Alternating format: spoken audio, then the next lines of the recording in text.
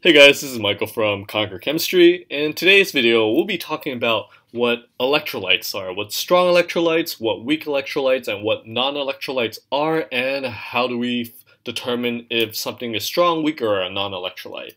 So simply said, an electrolyte is a compound that when it dissolves in water, it produces a solution that conducts electricity. And the reason why a solution conducts electricity is because it contains ions.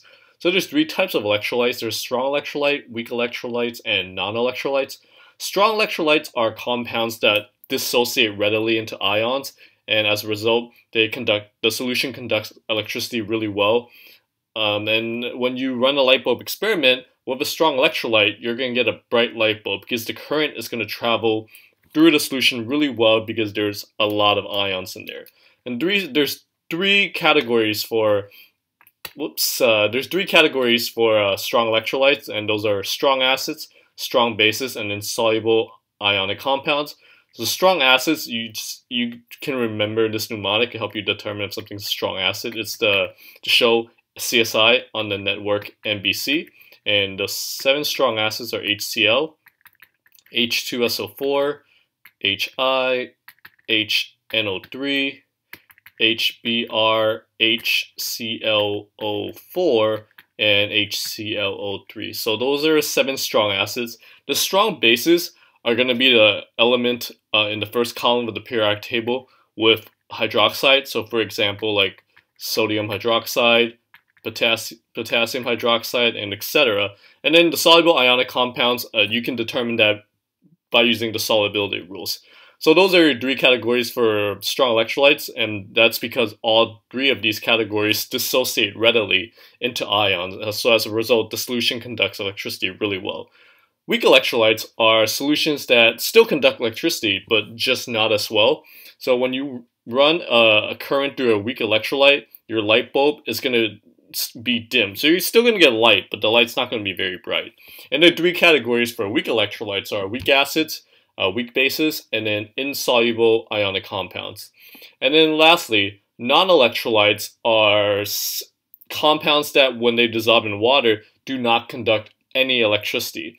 And those are covalent compounds because covalent compounds do not dissociate into ions unless they're acid or bases. So if your typical covalent compounds, they're going to be non-electrolytes, and then when you run a current through a covalent compound solution, you're not going to get any light. The light bulb's not going to go off because that current's not going to travel through the solution because there is no ions present.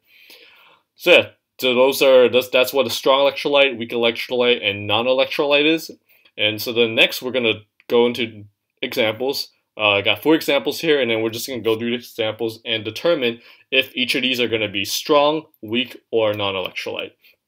So first example is HCl, hydrochloric acid.